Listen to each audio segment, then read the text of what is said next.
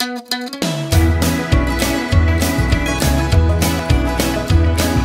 Sunday, come to Jesus down at the megachurch.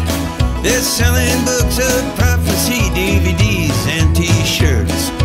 20,000 souls at $20 each. Makes the preacher's hair shine like gold as he rises up to preach.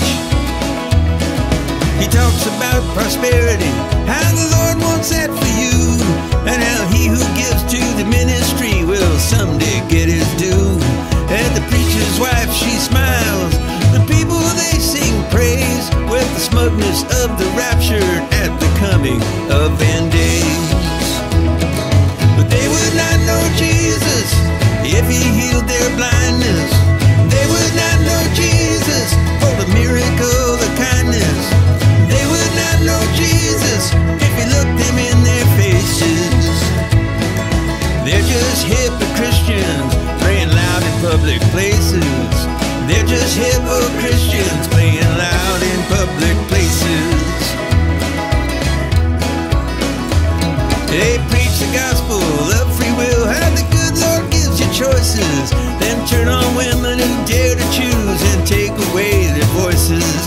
They put a teenage girl in jail to save her unborn, but once that child comes into this world, they'll kid you on your own.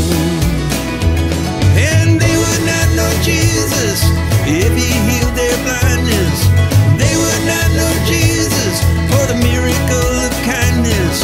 They would not know Jesus if he looked them in their faces. They're just Hypochristians praying loud in public places. They're just Hypochristians praying loud in public places.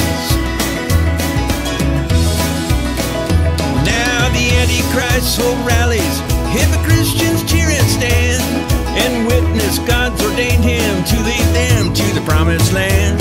Well, God's got a sense of humor to anoint a con man who stands for everything that Jesus taught us not to do.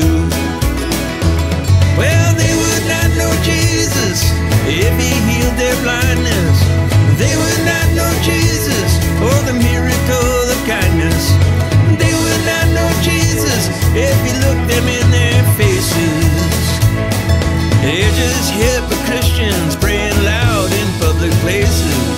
They're just Hypochristians playing loud in public places. Hypochristians.